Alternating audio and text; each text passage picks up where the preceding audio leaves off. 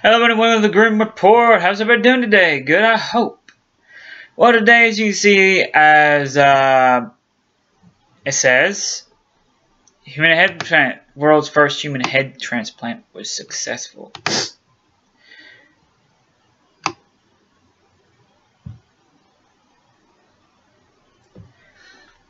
But here's how it went. As you can see, that's how they did it. In the corner over there, it's my right. Or my left, really. But you're right. This was made by Italian professor Sergio Savero. I can't say his name correctly. So. It was carried out on a corpse in China in an 18-hour operation. Showed it was possible to reconnect the spine, nerves, and blood vessels. A full head swap between brain-dead organism donors is next stage. The world's first human head transplant has been carried out on a corpse in China, according to Italian professor Sergio Servato during it was an 18-hour. Imagine surgery for 18 hours. He was working on transplanting blood vessels, nerve endings, everything to a head, to another body.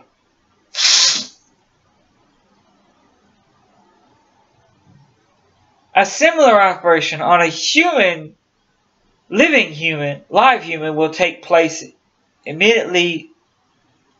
The controversial professor claims.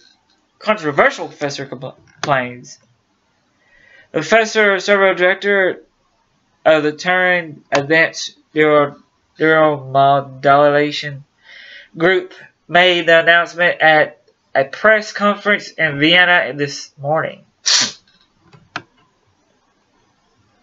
The procedure was carried out by a team led by Dr. Zinapong Ren, who last year grafted a head onto a body of a monkey. A full report of the Harbin Medical University team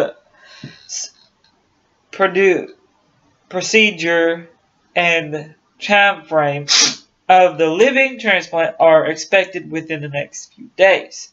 Speaking at the press conference, Professor Sergio Savero, I'm just going to say professor, said for too long, nature has dedicated her rules to us. We're born, we grow, we age, and we die. For millions of years, humans have evolved, and 100 billion humans have died in the process.